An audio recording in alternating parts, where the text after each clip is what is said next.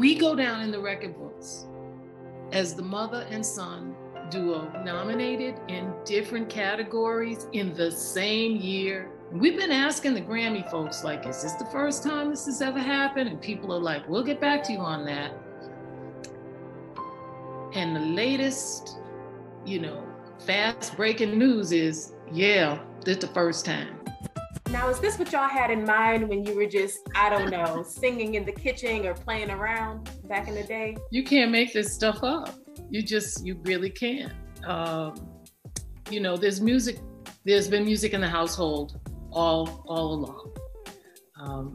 But this moment is so special. It's surreal for us. We're both sort of moving on our path, doing our thing, creating a record around family and around the importance of family, and that both projects be nominated in different categories in the same year is astounding. I can't even. I have to show love to my father, the late Phil Freelon, who was an inspiration for both of our projects, and for whom our grieving his death was a place where creativity became a healing for us. Yes. For me, losing my dad really made me reflect on fatherhood and the joy and abundance and love and creativity that he poured into me. I gotta name him, not only because we're in his house, but because I feel like both projects were so inspired by the loss, but really more than the loss is his presence. His presence. It's his presence that inspired both projects.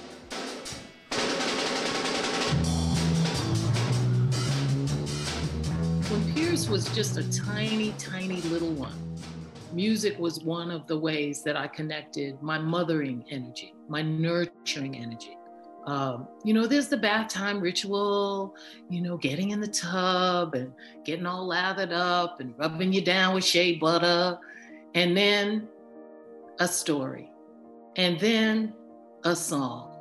Now, he's the youngest. There are 3 kids. Didn't each one of them want their own story? Didn't each one of them want their own song? It was like a performance every night. And I tried to convince them, why don't you all just share a song? Maybe mom can just sing one song. How about that? They're like, no, I want my own song. So music as a way of communicating love, as a way of communicating joy, as a way of telling story, has always been a part of our family. Not just me, but Phil also.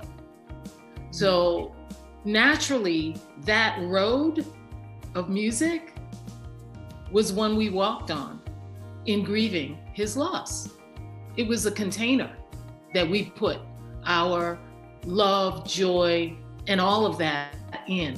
Now, just like Pierce said, I thought this was my grief, my moment, my husband, my situation. Come to find out, it's a universal longing for your loved one to be seen, to be appreciated, to have a seat at the table, as it were.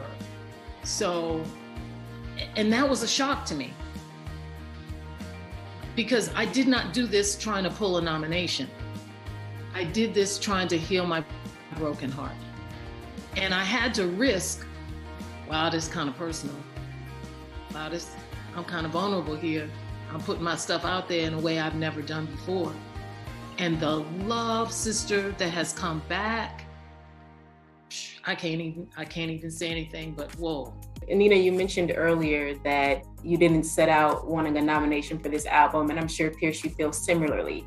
But now that you have gotten the nomination, hey, are y'all each other's dates to the Grammys? Let's go. Yeah. Well, just to be clear. Let's be clear. My wife is coming with me. Yes. So. And the number one is the wife. Then that's the number one. Katie, my love. But you can rest assured, I got the other arm. Yeah, she got the other arm. I wrote this song, There's No One Exactly Like You, because I found that each person has a specialness inside that's different from anyone else. No one who can do anything exactly like you do. So when you look Look in the mirror, smile and say to yourself that there's no one nearer, nearer and dearer to you. Doom, doom, doom. There's no one exactly like me. Hey. No one Exactly like you. Hey, thanks for watching our YouTube channel. Find your favorite recipes, celebrity interviews, uplifting stories, shop our favorite deals, and so much more with the Today app. Download it now.